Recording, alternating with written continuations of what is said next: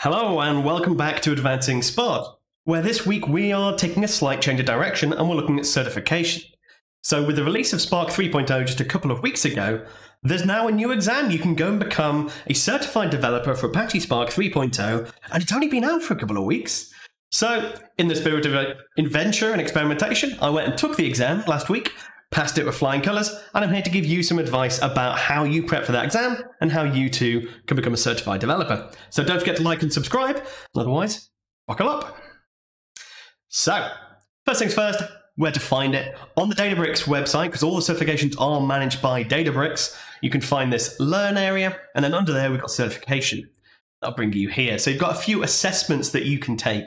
And the new one, brand spanking new, is this Certified Associate Developer for Apache Spark 3.0. And there's some advice in here about how you prep for this exam. So a few things, blah, blah, blah. It's how to be a developer. This one, so if you're going to do this exam, you should have a basic understanding of the Spark architecture. And a few of the people that I know that took that exam, when I spoke to them, were like, yeah, no, I wasn't expecting questions about how it actually works under the hood. And I was like, really? Why not? Because it's that understanding of how the architecture works and that execution hierarchy is pretty core to how things work. So I'm going to give you a bit of an overview of the Spark architecture and kind of give you some of the stuff that you should know about, or at least that you can go and research to make sure you're ready for that exam. After that stuff, we've got kind of just more general how to be a Spark user. And there's a big point to this in that it is all data frame API related. So you pick whether you are a Scala or a Python developer, then all the questions are going to be talking about data frames. Now, it didn't used to be the case. So they changed the exam last year for the Sparc 2.4 and made it very data frame focused. Prior to that, even though we had the data frame API, there's a lot of expectation that you'd have to know the RDD levels and all the nitty-gritty, basically building manual MapReduce under the hood. Now, a lot of that stuff is gone, and we're now talking just data frame API stuff. So if that's what you do, you're used to manipulating data in the data frames, you're probably going to be all right. So a few of the things, there is some recommended stuff. I'll take you through some of that. And the actual exam. So the exam is multiple choice. Now that's new. That is new for this one. So the old exam, it used to have labs. You used to have to write some code and get tested and all that kind of stuff. Now this tells us up front is just 60 multiple choice questions. So you've got 2 hours, 60 questions. It's not too bad actually to get through everything. So I had a good half an hour to spare when I was doing it. So all pretty good. And the other bit is this. You do have a PDF version of the Spark documentation. I'll point you at that and give you some tips about how to prep. It is an entirely online exam, so you'll need a webcam. You'll need to make sure that's positioned off to your side so they can see the whole of your body and your arms and normal online proctoring stuff. If you've taken an online exam before, you'll be fine. If not, there's a big help guide to help you actually understand it. So yeah, fairly straightforward exam, nothing particularly crazy in there. Let's have a talk about Spark architecture and get you prepped for it. So, first things first, they do recommend this book, and I heartily recommend this book. So, Spark, the Definitive Guide, written by Bill Chambers and Matej Zaharia, as well as some of the other guys from UC Berkeley. Basically, written by the guys who invented Spark back in the day, who went on to then found Databricks. They wrote this book. So, well, that's why it's called the Definitive Guide, right? And this is really good for getting that low-level understanding of how Spark works, what's going on inside it. When you put that command in, what actually happens. So can't recommend that enough. And yes, there is probably a lot of stuff in there that's not that useful to you if you're just doing the high-level kind of data frame API stuff. But even so, it's good to know that stuff. It's good to know how it actually works under the hood. So definitely recommend taking a look, pulling it down. Certainly when we do training sessions and we go and train clients, this is one of the prizes that we give out because it's just such a fundamentally good book. So read it. Okay, so some architecture bits, things that you need to be aware of. So firstly, we're talking about clusters. So generally in a cluster, you have a driver, you have that top level server, and then you have worker servers, worker nodes. So individual, separate servers, each with their own CPU, RAM, disk, all that kind of stuff, all working in parallel. So get used to thinking about it as drivers and workers, and how many workers do I have, and then what's going on inside each worker. Now with current Spark, it all runs inside a JVM. So Spark's largely written in Scala and Java. It all compiles down to Java bytecode, meaning it has to run inside a JVM. And that's why we have some weirdness with Python interrupts and R interrupts and all of that kind of stuff. So on each of our workers and our driver, we have a JVM, and then our Spark application and our Spark executors are running inside those JVMs. Now, Databricks' way of doing things, and the standard way of doing things, is one executor to one JVM to one server. So I just have one executor. That's my executor server, that's my executor server, and I've got lots of them. Now you can, if you're building your own Spark cluster, you can set up multiple JVMs on a single one and build it out as much as you want. You can use Kubernetes, you can do whatever you want. Just be aware that you've got this idea of an executor sitting inside a JVM, and then you have many of them that are controlled by that driver. Okay, and then inside each executor, we've got this thing called slots. Essentially, how many CPU do I have? Essentially, how much work can I do in parallel? So a slot is an individual, independent unit of capacity to do work. So one server with 4 cores can be doing 4 things at once, essentially. So each worker has a JVM, has an executor, each executor has a number of slots, and then you've got a total number of slots. It's how much work you can be doing in parallel. Okay, so remember that, keep it in your brain. On the other side, we've got actually how it does work. So if I've got a little bit of Python, I'm saying spark.read, go and read some data in, filter it, join it, write it. I've got these different commands I can give to the data frame API. And there's 2 types I've got there. So the top ones, so reading things, filtering things, joining things, these are all transformations. These are all things I'm going to manipulate and change the data, but they're not actually doing anything. So I can line up 1,000 different transformations. I can keep saying, and join this, and filter this, and rename that column, add a new column, and just bang, bang, bang, bang, bang. And each time I'll go, okay, sure, and it'll just add it to its list of transformations that it does. And it won't do them until I call that second thing, until I call an action. Now, transformations have got 2 main types. So I've got narrow and wide transformations. And that depends on whether I need to change how the data is stored. So I've got my data held in 2 big chunks, and then I try and do something like a join. A join is a wide transformation. So say if I had my data held across 2 different servers, and actually I need to join it to another table, maybe that executor has the data I need for that bit of data, and that one has the one I need for that bit of data, and the current way I've stored my data is not going to work. I need to pull my data down, reorganize it, put it back up again. So that's called a shuffle. So if I'm having to reorganize my data to do that transformation, that's a wide transformation. If I can do it in situ with how the data is currently held, that's narrow. So understand your transformations, know which are narrow and which are wide, and kind of why it works that way. Then I've got my action. So if I'm trying to write something, I'm trying to collect it, I'm trying to read it. Not read it. Read's not an action. So I'm trying to write it, I'm trying to collect it, I'm trying to count it, I'm trying to display it. Anything that actually it needs to have read the data in order to do it, that's going to be an action. So knowing which are transformations, which are actions, and how they work, going to set you in good stead. And you should be thinking about that stuff anyway. Okay, so when I actually submit that and I go, here's the worker, go and do something, as we're saying, maybe I had those 2 blocks of data. So I had 2 files on disk, and it's read it in via 2 of my CPUs. So I've got 2 blocks of data. Now, actually, those blocks, they're called RDDs, Resilient Distributed Datasets. But it's mainly thinking about, I've got 2 chunks of data.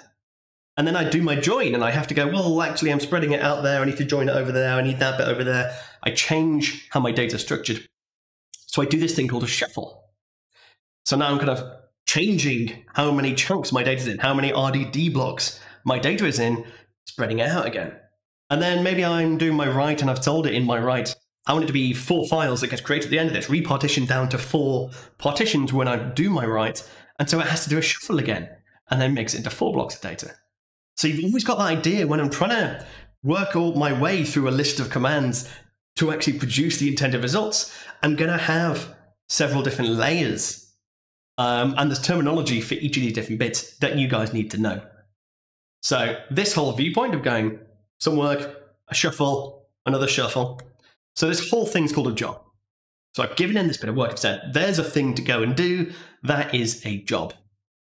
And then each of my different collections of bits of work that can do without a shuffle is called a stage. So at the top, I'm doing a bit of work. I can do all those bits of work in parallel, stage 1, and then I have to do a shuffle, and then I've got more work to do. By the time, because I've done a shuffle, I'm into a separate stage. and then I have to do another shuffle, and I've got a separate stage. So a lot of the time when you've got a job and if you're in Databricks and you go select start from and you just do a quick query and it'll go job submitted, you open that and you'll see several stages. That's because it's having to do several shuffles. Okay, and then inside each one of those stages, we've got those different chunks of data, and each chunk of data, each partition block, is essentially a piece of work that can be done, and it can only be done by one CPU at a time. So that top one, I've got 2 tasks. That means I can be doing 2 bits of work at once and working through those 2 bits of read. And then I shuffle it, and then I've got 12 tasks. I've got 12 chunks of data I can be processing independently in parallel. So you've got this idea of a job is all of my work, stages is my collections of tasks that I can do together, and a task is an independently processable bit of work that relates to a chunk of data. And I know that's a lot of stuff, but you get really used to it, and understanding that stuff when you're working through the notebooks is super, super useful anyway.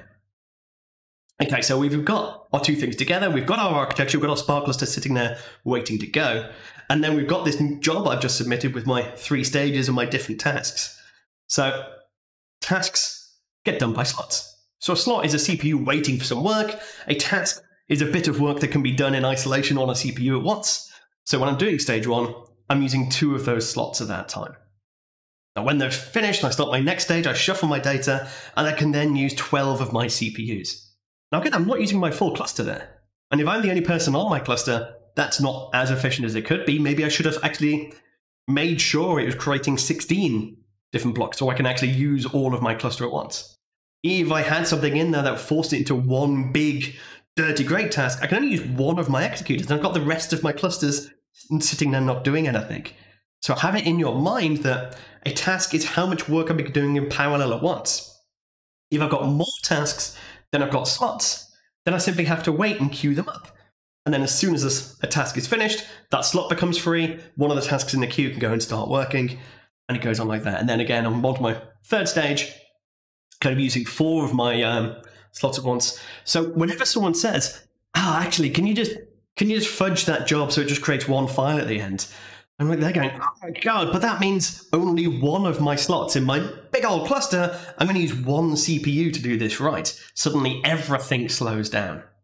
So have that in the back of your mind that the number of tasks equates to how much parallelism you get out of trying to do the thing you're doing. And we're in Spark. Everything is about parallelism. So be super careful with that. But hopefully that idea of jobs, stages, tasks, that should resonate with you, and I'll quickly show you a notebook with it in so you can kind of get an idea. So if we go out, just hop into Databricks. So I've just got an old notebook that I've ran some things on. So I just ran a quick merge statement going into Delta. Now that spun up a load of different jobs for me. So because it's Delta, it's doing things like read the transaction log, work out what that is in the transaction log, then do my actual query, then do some more stuff in the trans log. But you can see the actual pulling out of data and the transformations in the action part. It had 3 stages. So I had 3 stages with 8 tasks in. Then it went up to 200 tasks. So it cut my data up. It did a shuffle and created 200 blocks. There's a reason for that. And then it just returned 1. And that's probably because it was doing something like a count. It was just returning a result so it could decide to do something later.